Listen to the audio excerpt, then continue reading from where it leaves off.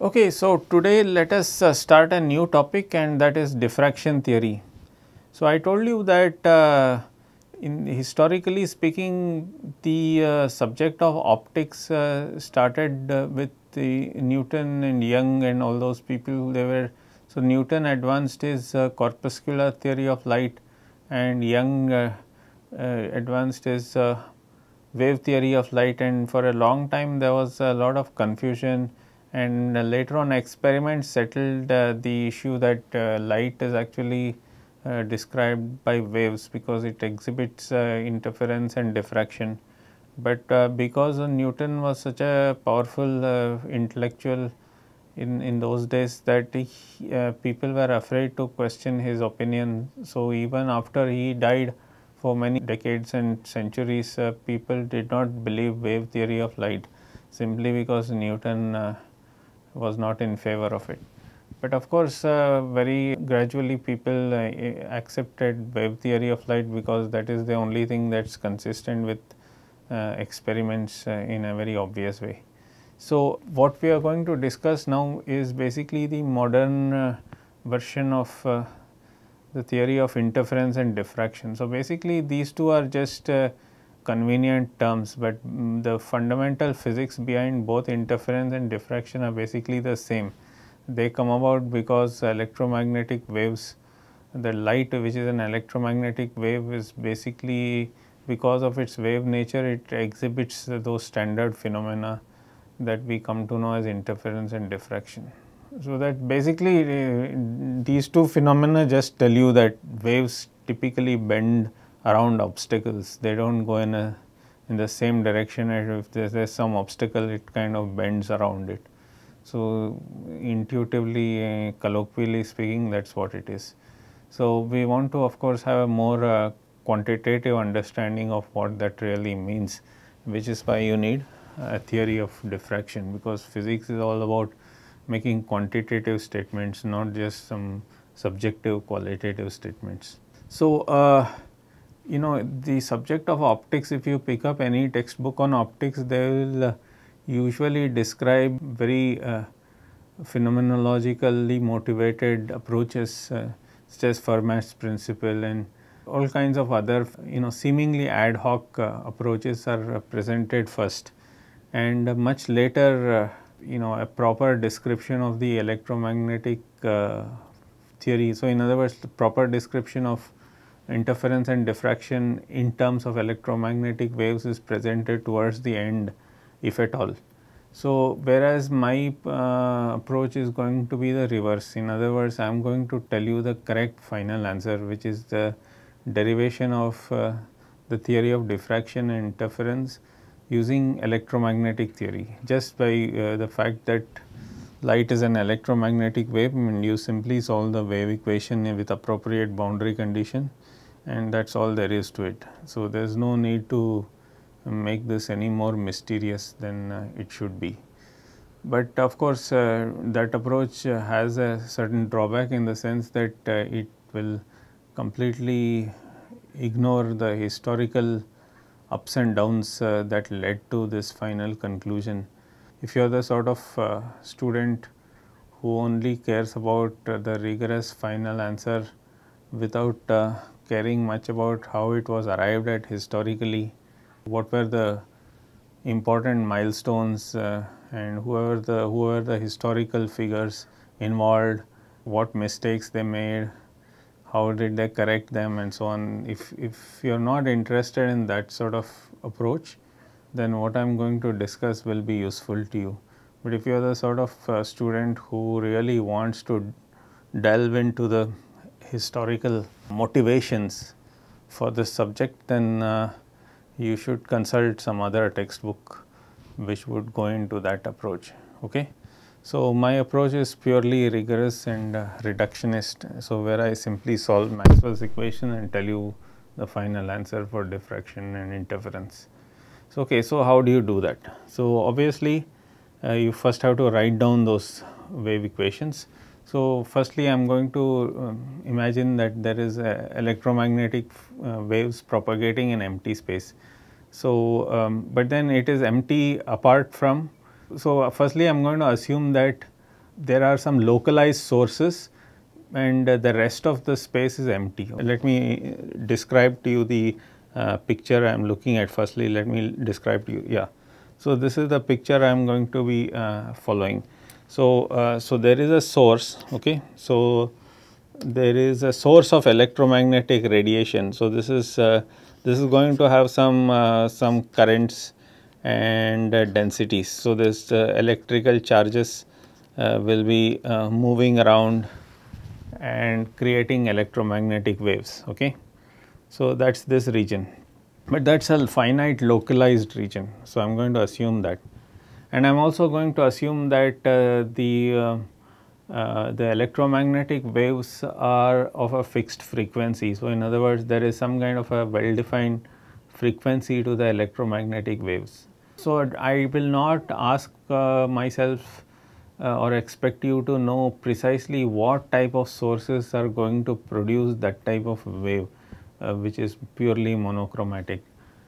But so we will assume somebody has provided us with some source which is monochromatic. So, we have to start that way. So, we are going to start that way and assume that the sources are localized at this origin. So, the origin of our coordinate system is called O, which is also the location of the source. Now, what happens is that this source produces electromagnetic waves and it goes in all directions, and it also ends up here, and this here is a screen. So, this is a screen, okay, where there is an aperture. That means that this is an opaque screen where light cannot pass through this, but there is this screen has an aperture. Aperture means just a hole where light can pass through this hole.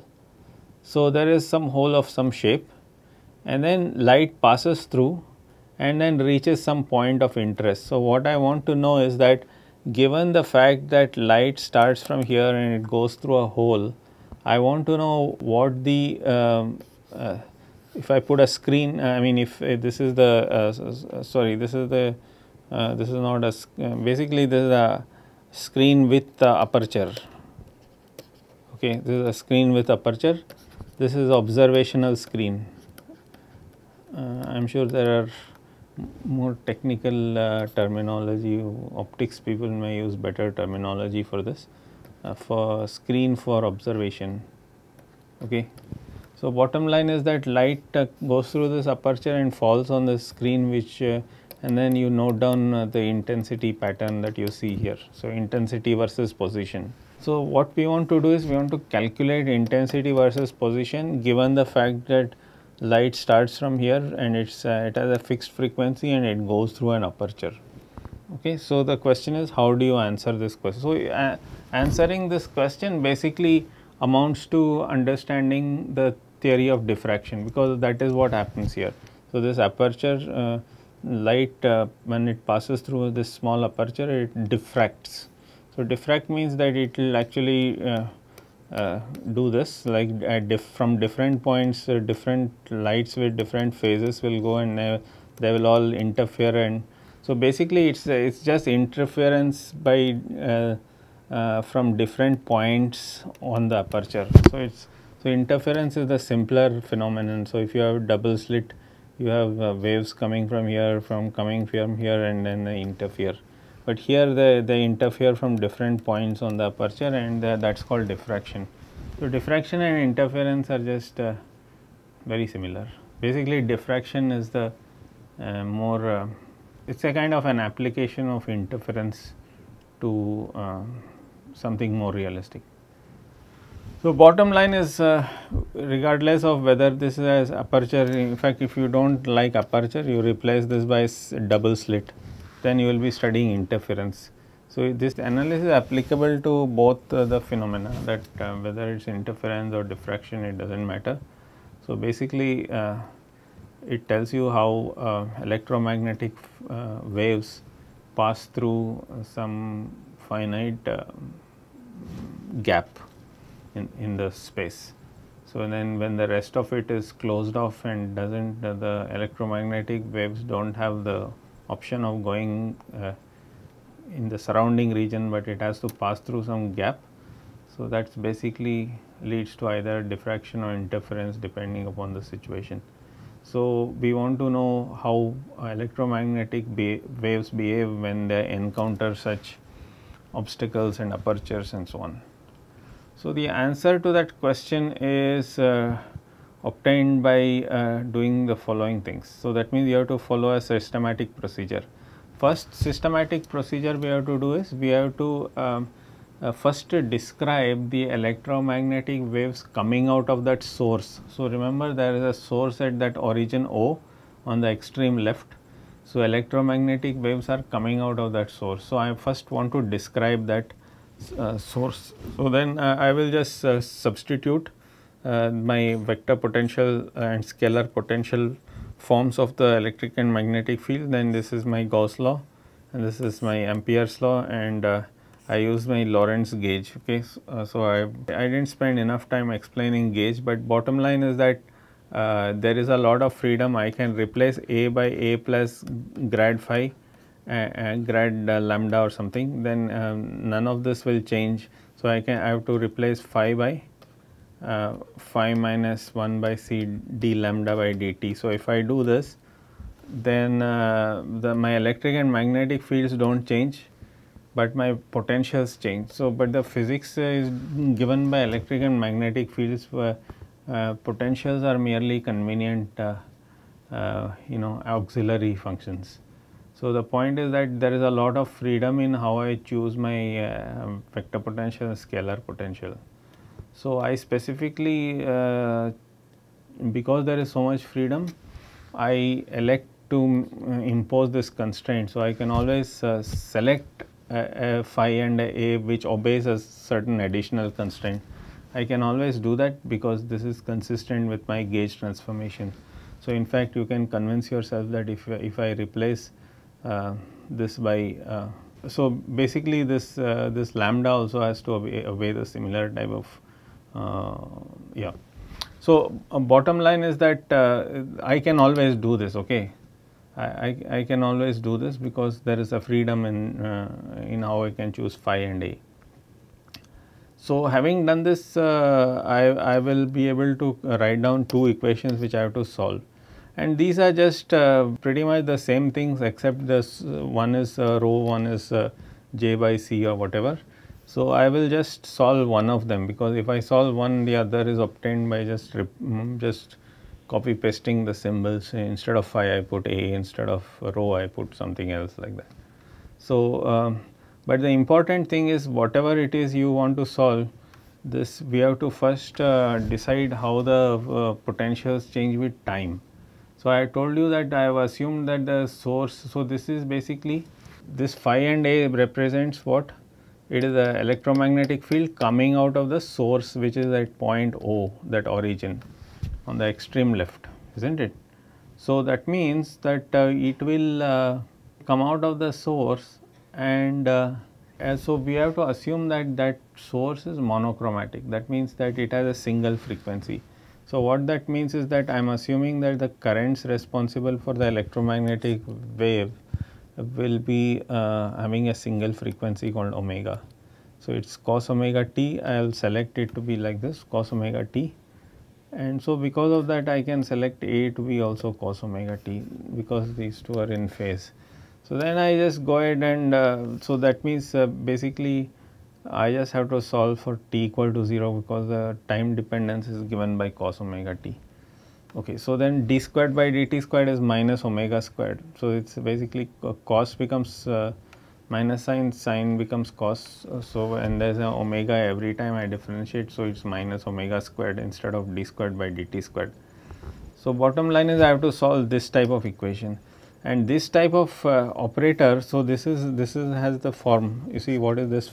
This has the form minus k squared plus del squared, where k equals omega by c. So there is this type of operator there, and this operator del squared plus k squared is basically called the Helmholtz operator. Okay, so and this equation is called the Helmholtz equation. So this is a Helmholtz equation with a source. So typically, so I told you again and again that if you want to solve equations with source, you have to first solve equation with point source and then add up all those points and get the actual source. So in other words, your final answer will be the linear combination of the answer for all the point sources. So if G is your answer for a point source, so your delta function is basically the point source. So it's creating so there is at r prime there is a source at r equal to r prime, and this is your answer for that A vector potential. So generically it can be either A or phi or whatever you want it to be. So bottom line is that G is the answer for the variable they are looking for, either phi or A for a point source. So now we have to assume that far away from so at infinity, so that means far away from the aperture and far away from the source, very far away from both, the fields are all 0, okay, because the sources start at the origin, which is towards to the left of the aperture, and by the time they reach infinity there will be 0 amplitude, because of basically they will go as 1 by r squared and become 0. So bottom line is that far away they are all 0. So if you assume that, then you can solve this equation easily by using what is called this Fourier transform method. This is the easiest way. So just write G in terms of the Fourier transform, and you know that Dirac delta also has this Fourier transform, and then you get this. But then you have to also this has to be interpreted properly, okay. So the interpretation is such that we retain the principal part, okay. So that means that this answer is going to be in terms of, so you can convince yourself that this obeys the Helmholtz equation, okay. So I will allow you to convince yourself that, so this has the important thing that we are looking for. At r equal to infinity it is 0, and at r equal to 0 where the source is present, the fields, I mean basically the fields are infinite, which we expect, because at the source we expect the fields to be infinite, but far away we expect it to be 0, and that is it. I mean, and then del squared G is basically 0 unless r equals 0. Del squared plus k squared G equals 0 unless r is 0, but basically it is going to be that delta function. So bottom line is that this is your answer for the phi or A when you have a point source. So remember what this capital R is basically small r minus small r dash. So now that you know what is capital G, so that is the Green's function. So if you know the Green's function, I have told you that you can write the answer for phi or A in terms of your Green's function. It is going to be this multiplied by the appropriate source, either it is 4 pi rho or it is 4 pi by C into J, depending upon whether you want to solve for vector or scalar potential. So bottom line, this is the answer. So this is the, so these are the fields, that means the vector potential and scalar potential that is being emitted from the point source. So you see the electric field clearly is minus grad phi minus 1 by C dA by dt, and similarly B equals curl of A, okay. So if you take curl of this, you'll know what magnetic field is coming out of the source. If you take minus grad of this and minus dA by dt, you will know that what sort of electric field is coming out of the source. So bottom line is that you know both. So you know what electric and magnetic fields are coming out of the source. But then you see the one drawback about this, of course this is important, but the not so nice thing about this analysis is that you have to know what is the source that is causing those electromagnetic fields. So that means you have to know J and you have to know rho. If you don't know these things, you cannot find the electric and magnetic field, okay. So now what the usual way the question in optics is posed is that nobody tells you what is the source. This could be the sun, for example, which is millions of miles away, and we don't know what sort of source it is producing, and we don't care also. That more importantly, we don't care. So what we care about is the fact that it has hit this aperture, and we can measure what sort of light from that distant source has hit the aperture. So I know how to measure what's happening here. That means I know what light is falling on my aperture, and given that this kind of light is falling on my aperture, I want to be able to calculate what I am going to see on the screen here. See, that is the important thing. So, of course, some source has to be involved, because otherwise without a source you won't get any light here. But bottom line is that usually you don't know what is the source there. So, you just know that there is a source which has produced some light on my aperture. So, that is what we want to do now. So, what we want to do is that we are going to assume that now we know what light has fallen. In fact, strictly speaking, you do know from here, from 3.226 and 227, you really can easily find out what is the light that is falling on the aperture. But the only problem is that explicitly knowing requires you to know J and rho. Without knowing J and rho, you cannot know what light has fallen, isn't it? So, but if somebody tells you J and rho, you can actually calculate what light is falling on the aperture. But now let us keep that at the back of our mind and proceed. So, now I am going to say that, look, I want to know what is the electric and magnetic field falling on my screen, that is where I want to make measurements, when I assume what sort of phi and A are sitting on my aperture. So, for that, to answer that question, as usual, I have to use my Green's theorem. And Green's theorem, so I told you what, this is the same Green's theorem we used in electrostatics, by the way. So, it is the same Green's theorem. So, you see here this problem is not about electrostatics, and yet we are using the same mathematical technique.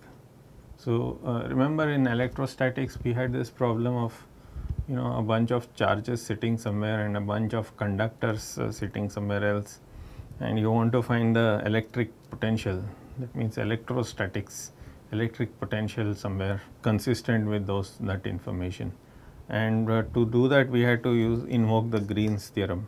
So, here also there is no conductor or anything, and it is not even electrostatics, it is electromagnetic waves, and still the mathematical tools are exactly the same. So, that is the power of this technique called Green's theorem. Okay. You see, the region that I told you, omega is basically the region which is contained. Okay. So, omega represents the region bounded by a surface containing the aperture where the amplitude of light is non-zero, right. And it is basically also excludes this region of, so this screen is imaginary, okay, do not put a screen here in actual practice, it is just imaginary, but there is a point of interest.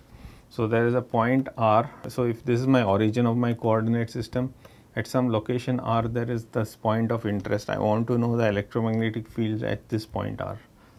So, now I am going to exclude this point R by putting a sphere around it. So, my region, this omega is basically to the right of this aperture screen, and it excludes the interior of this small sphere. Okay. So, that is my omega. So, therefore, the boundary of of omega is going to be this surface of this small sphere, which I called S epsilon, and the surface of this S aperture sheet. So, this is the S aperture sheet. Okay, so that is this one.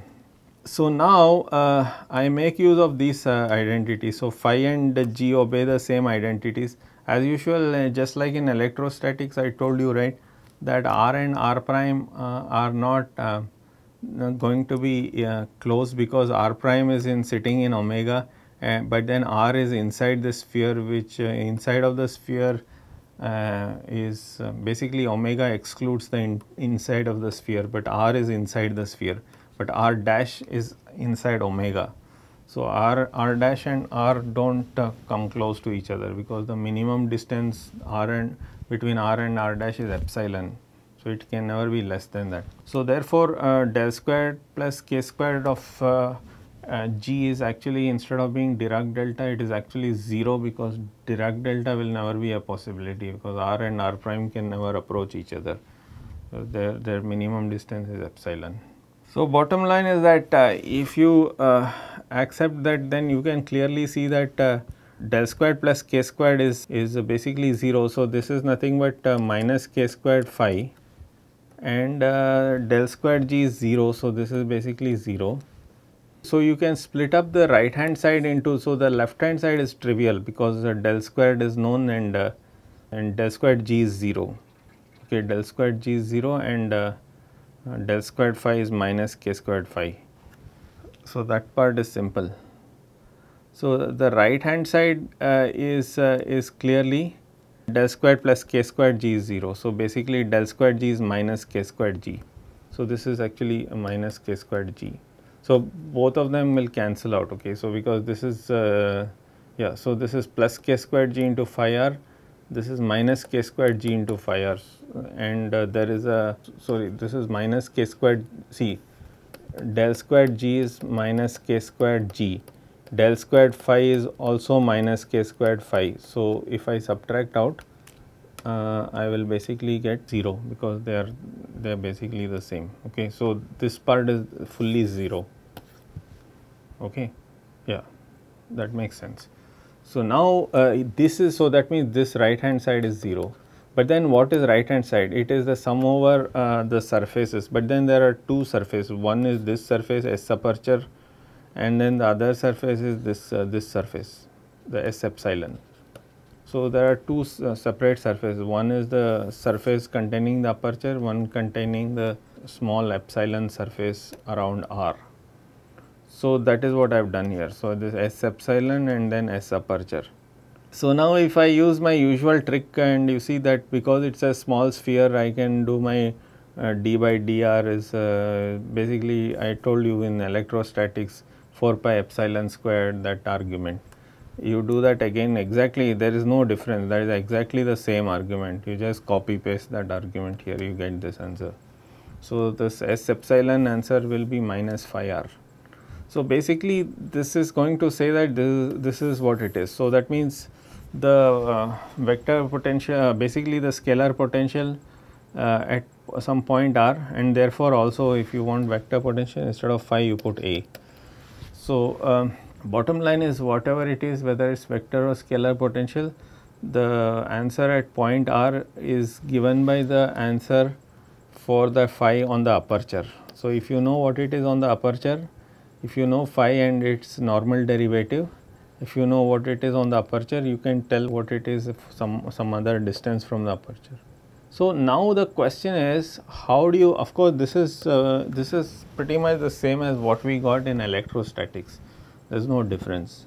But then we can't proceed further until somebody tells us what is the phi hitting the aperture, right. So, we have to, nobody is going to tell us that, nobody is going to tell us anything, we just have to calculate everything ourselves. So, that is the reason why we spend so much effort studying the first part of the problem, that is, we started from the source. So, we assume there is some kind of a source of monochromatic electromagnetic waves which is producing these waves, and then these waves from that source which is sitting at some point which we have called the origin, and they will come and finally hit the aperture, and that is what this phi is. This is the phi hitting the aperture. So, on the right hand side. So, on the left hand side is what phi is after it comes out, when it reaches point R. Okay. So, the question is what is the phi hitting the aperture? So, the answer is you can basically assume. So, now we have to make some approximations. So, now we assume that the source, which is the origin of the coordinate system, is very far from the aperture. So, for example, it could be the sun and earth, you know, your aperture is on earth and the source is the sun, or it can be even closer, but bottom line is that you have to assume that your aperture dimensions are small compared to the distance between the, so your aperture, the maximum size of your aperture is very small compared to the distance between the source of your radiation and the distance between that and the aperture. Okay, so you have to assume that your aperture is very small compared to the distance between source and aperture. So, if you assume that, you make this, this becomes your standard r minus r dash is what magnitude is r squared plus r dash squared minus 2 r dash cos theta raised to 1/2, where theta is the angle between r and r dash. Because r is very large, this can be ignored, and then you pull this out and so on and so forth, you get this. Okay. Yeah, so you get you do Taylor series in this half, you get 1/2. Anyway, this is standard thing you see in in your course in electromagnetic theory, which is supposed to be prerequisite for this course. Remember what this course is: dynamics of classical and quantum fields. So it's somewhat advanced. You are supposed to know all these things. Okay. Bottom line is that as far as this is important to do, because r is very large, r dash is very small compared to r. See, what is r dash? So r dash is the this is your r minus r dash, and this is your r dash. Okay, so we have to assume that the source is far away from the screen. Okay, so you can make this assumption. But then when you do that, you see this r, so you don't have to worry about this r dash that much. You can approximate this by r. So because r is much larger than r dash, but then this becomes this. Okay, so inside the cos, because it's an oscillatory function, you cannot ignore r dash because it's oscillatory. So let me not spend too much time explaining all these steps. So rather than explaining verbally all these equations, so let us see the final answer, see if it makes sense. See, what is this saying? So if there is some source sitting at some origin and it is emitting electromagnetic waves, somewhere far away from that source, what is it going to be? It's going to be basically spherical waves, sin kr by kr into cos omega t. Basically, it's saying it's a spherical wave. Okay. So that is the bottom line. So it's a spherical wave. So these are spherical waves. So those spherical waves from the source will come and hit the aperture. Okay. So and those spherical waves will then hit the aperture and they become, so that is so this r is basically in general, but if it hits the aperture, it's going to be r dash, because r dash is the location where it hits. R is in general. Okay, r dash is where it hits, and r dash is a point on the aperture. So then some spherical wave. So what this means is basically some spherical wave starting from some remote origin has hit the aperture, and the aperture, a point on the aperture is labeled by r dash vector, and it's monochromatic, so cos omega t. So now the thing is, now you go ahead and see, so now you know what phi is explicitly. Okay. So now you can go ahead and find all these things. See, the reason why we were not able to use this important result 3.231, which basically tells you what is the field that is going to be seen at some point r on the right side of the aperture. That is what we are interested in. We were not able to actually fully answer that because we have to know what is hitting the aperture, which is the phi and its normal component. So now we have figured that out because we know explicitly what is hitting the aperture. So this is hitting the aperture 3.234. So now we know that's hitting the aperture. You figure out g is anyway the Green's function, which I have told you it's minus cos kr by kr. Okay, so that we figured that out, the Helmholtz equation, Green's function. So this is what we have to figure out. So this is the thing, which is this is the new ingredient, phi and its normal derivative. Okay. So now we go ahead and simply substitute this answer and this answer into this equation. Okay, which is into 3.231. So when you substitute that, you get what is called, so this is the famous answer. So this is the most general theory of diffraction you can think of, and this is called the Kirchhoff-Fresnel integral. Okay. So this 3.236 is the famous Kirchhoff-Fresnel integral. So now see, it involves some important things called cos alpha and cos beta. So what is cos alpha and cos beta? So if you work this out, you will see that what alpha and beta are basically this. Okay, it's pi by, so beta is this angle. and alpha is this angle. Okay, so this angle is alpha. So it involves these two angles. So cos alpha is the cosine of the angle made by a ray from a point on the aperture to a point of interest on the screen, and cos beta is the cosine of the angle made by a ray from the source to a point on the aperture.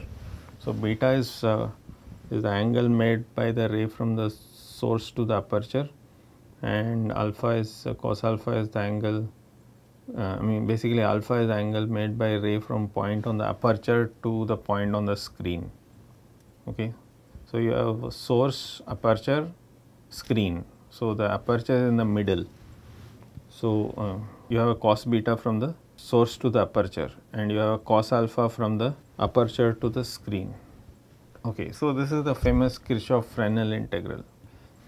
Now a limiting case of this is called Fraunhofer diffraction, where the distance from the source to the aperture and the screen to the aperture are large compared to the dimension. So not only source to aperture, but even the screen to aperture are large compared to the dimension of the aperture. So if the source is anyway far away, but the screen need not be far away compared to the aperture. So you can keep the screen very close to the aperture if you want.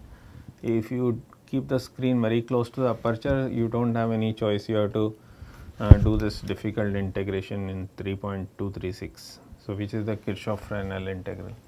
But if you keep the screen far away from the aperture, a lot of simplifications are possible, and those simplifications lead to what is called Fraunhofer diffraction. So that Fraunhofer diffraction is when you move the screen far away from the aperture.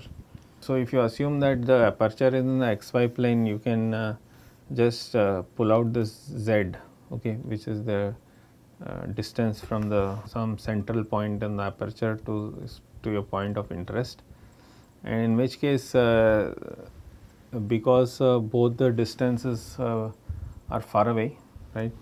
So because they are far away, cos alpha is approximately -1, cos beta is +1. So if all these angles are very small, okay, so if the source aperture is very large and aperture screen is also very large compared to the dimensions of the aperture, so they are pretty much collinear. Both the lines are collinear and all your angles are 0 or pi, whatever, depends on how you look at it. So bottom line is that these angles become very simple, and then you get this answer. And this answer is basically so if you can pull this out, okay. So you can see that you can pull this out, and you can rewrite this as the Fourier transform of the aperture. So we assume that x is very large compared to x dash. So in which case you just Taylor series and keep only the linear terms. So when you keep the linear terms, see x minus x dash whole squared will be approximately x squared minus 2x x dash, because x dash squared is approximately small, small compared to the other terms. So then you get this, okay. So what this is, it signifies a kind of a Fourier transform in 2 dimensions, because you can always think of this some new vector you can introduce. So which is some q vector, which is k by z minus z dash into x comma y.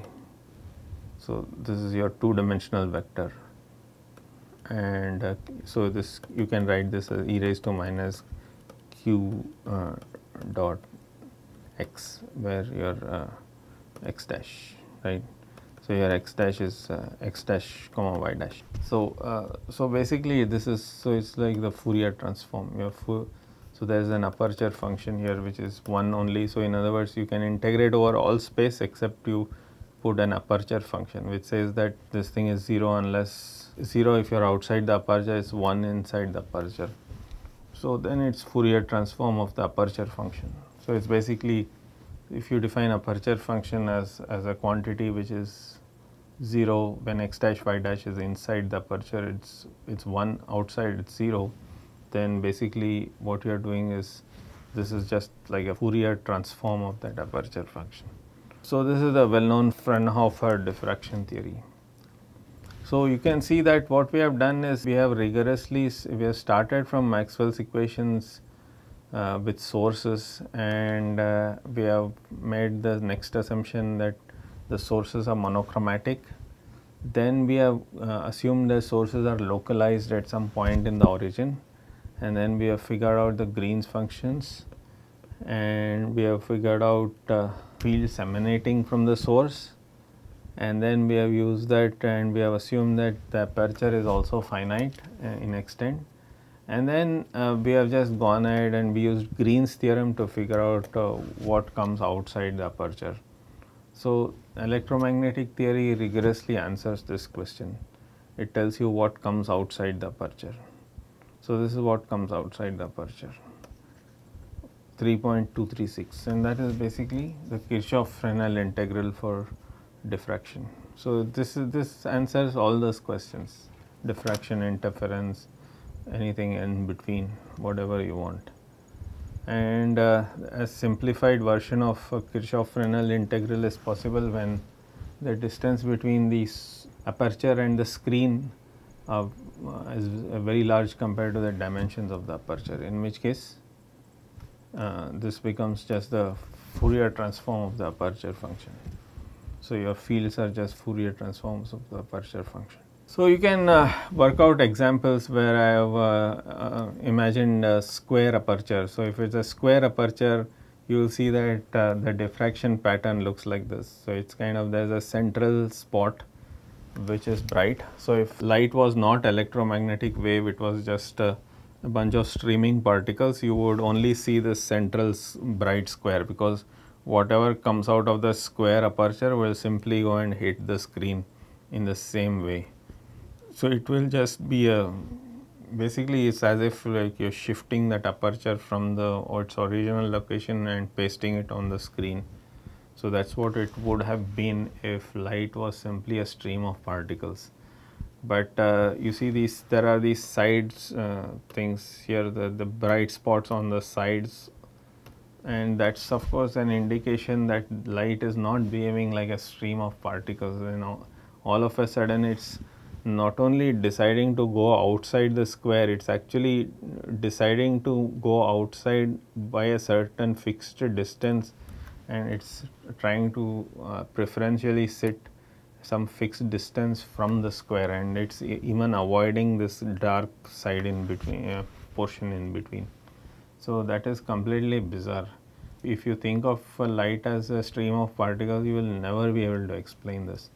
So, why would a stream of particles do this? It suddenly hop from the edge of the square and completely avoids the immediate portion to the right of the square, and then just decide to sit on some portion to the right of that. So, that would be completely unexplainable if you think of light as made of streaming particles, but it is completely explainable because light is a wave, and then waves kind of bend around obstacles and they add up and cancel out and so on. So, the dark portions indicate that the waves have destructively interfered and they have cancelled out. Here they have added up and constructively and so on. So, like that you can work out the shadow of an so if you have a, so what I described is basically an aperture. That means the rest of it is blocking the light and there is only a small portion which is allowing light. You can do the reverse. You can have a circular disc which is blocking the light, and outside that circular disc light is allowed. So, you can ask the same question and answer. You will see that the center of the, so normally, so in other words, that the disc will leave a shadow on the screen. So, that means if you shine light on that opaque disc, there is going to be a shadow of the disc on the screen. But normally you expect the shadow to be completely dark. In other words, you expect only light to be outside that circle, on the boundary of the circle.